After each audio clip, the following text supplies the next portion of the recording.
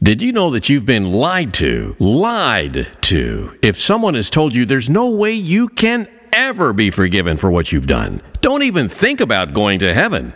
Jesus Christ died on the cross not for some of our sins, but for all of our sins, past, present, and future, even the sins we are about to commit. The only sin that can keep you out of heaven is to deny Jesus Christ as your Lord and Savior. John 3:16 says, "For God so loved the world that he gave his one and only Son, that whoever believes in him shall not perish, but have eternal life." Nobody determines your eternal destination but you. If you want guaranteed eternal life in heaven, just pray this prayer. Say, "Jesus, I invite you into my heart.